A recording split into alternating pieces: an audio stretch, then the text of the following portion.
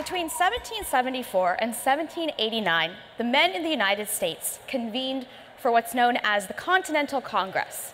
They decided to get together because they were tired of having their rights and liberties being violated. And that Continental Congress led them to write the Declaration of Independence, which, as we know, was the catalyst for the American Revolutionary War. The men went on to win the American Revolutionary War and gained their rights and freedoms. During the same time, women were actively involved in politics, serving as advisors, all the while maintaining their primary role as nurturer for their families. However, they weren't afforded the same rights and freedoms as men. And it's not as if they didn't want it. In fact, women like Abigail Adams pleaded with her husband, John Adams, and said, "Remember the ladies and be generous and favorable to them than your ancestors." John Adams went on to become the president and sadly forgot about the ladies. 144 years later, the British suffragist movement would start to influence the women in the United States. And in 1920, women in the United States gained the right to vote. However, there were still people who were left behind, and the people that were left behind were minorities. It wasn't until 1955 when Rosa Parks stood up during the Civil Rights Movement and spoke on behalf of African Americans that minorities were given the right to vote. Now, part of the problem was that during this era, most occupations, nearly 38% of the women that were working, had occupations that were limited to being nurses, teachers, and secretaries. If they weren't doing that, then only 6% of them were American doctors, 3% were lawyers, and 1% were engineers.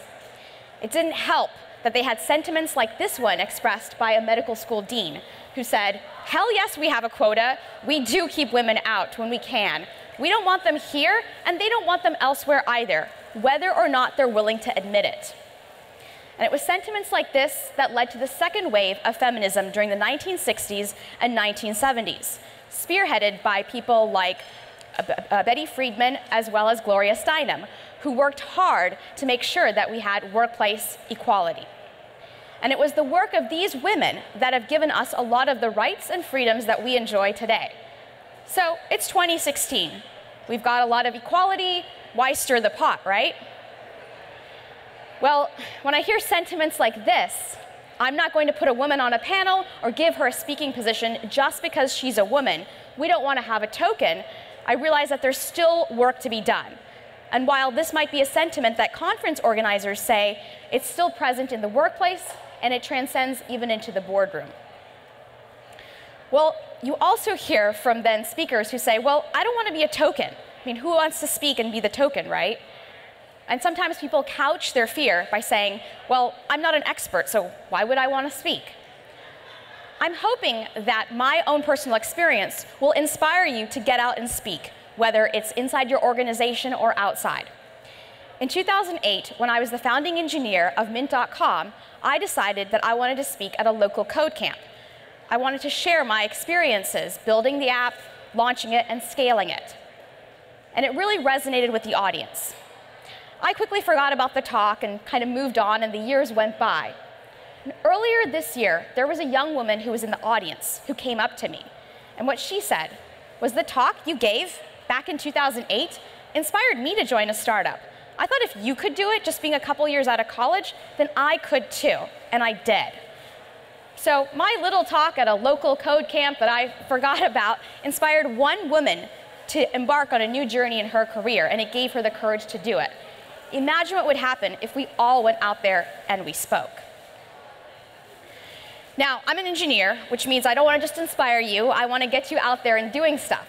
And so one of the concepts that my co-author Karen Catlin and I came up with is the inventory method. And for those of you who are worried about your expertise, the inventory method is going to help you extract that. The way that it works is you are going to take stock of all the projects you've worked on for the last 3 to 12 months. We say 3 to 12 because it's what's freshest in your mind. But also, we're in tech and things move pretty quickly. And as you start to take stock, you'll notice themes emerge. And from that, you'll develop a talk topic. And I don't want you to worry about this being groundbreaking or earth-shattering.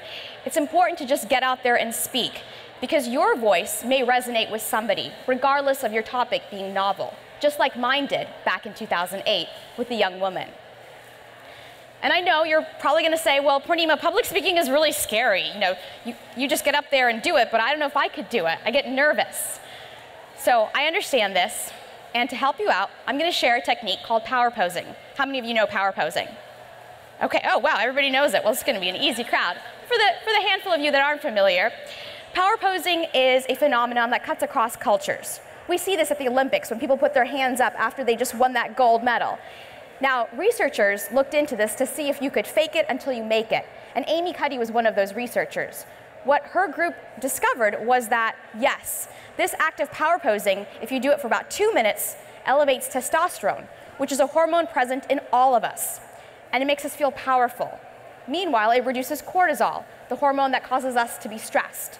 So as this effect of testosterone going up and cortisol going down makes us feel powerful and on top of our game, or makes us feel confident before we speak.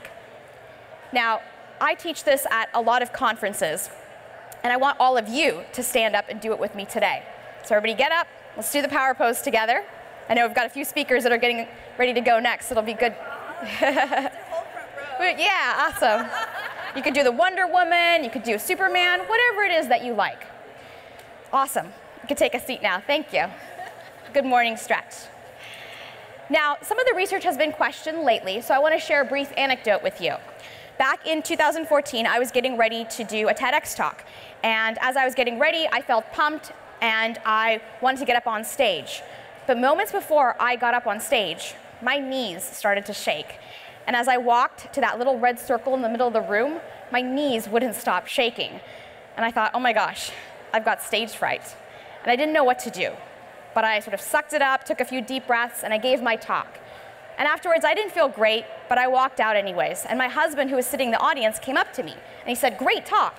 And I thought, are you kidding? Didn't you see my knees? They were like so shaky. He said, no, you did a great job.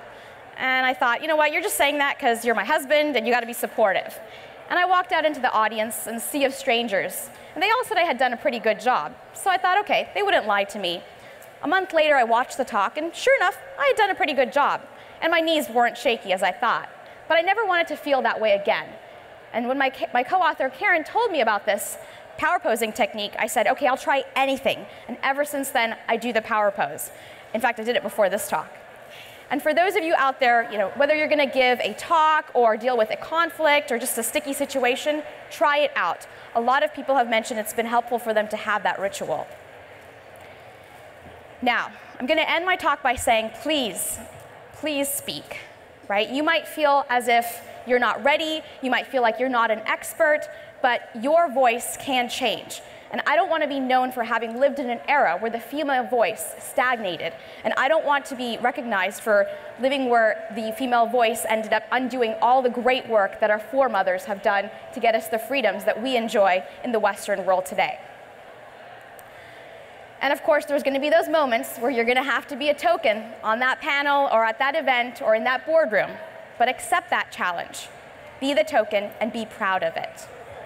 Just to give you a little bit more motivation, I'm going to give you copies of my ebook. Feel free to take a picture and download it to get you started.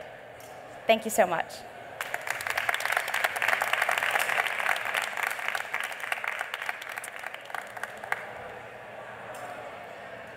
We have a couple of minutes. Any questions?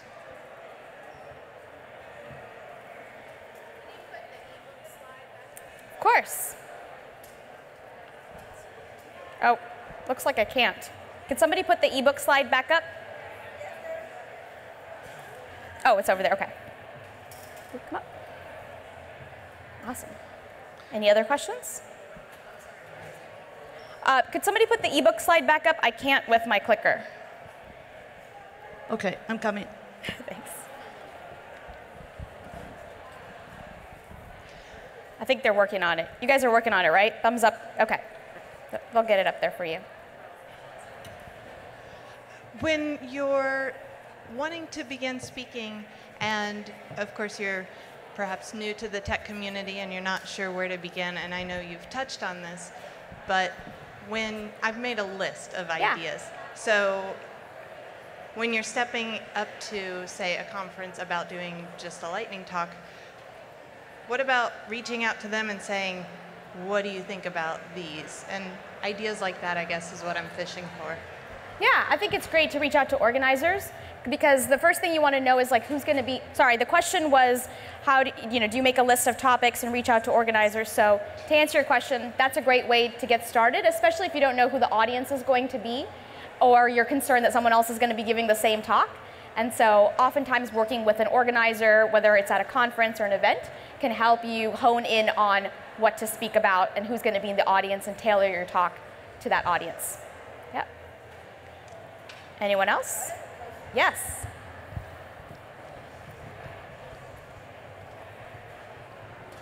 It's going to seem kind of random in one way, but in another way, maybe not.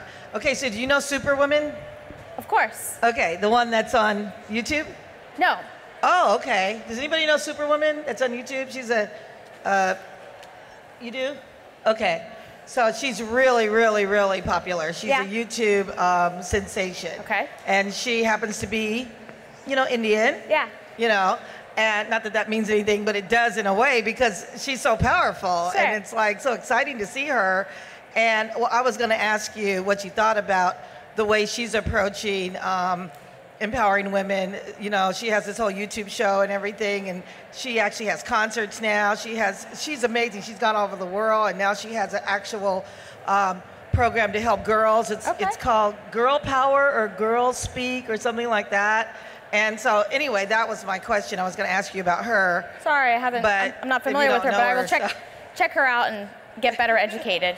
Okay. Thank you so much, Yes, Poornima. thanks, Let's give her a big applause. Thank you. Thank you.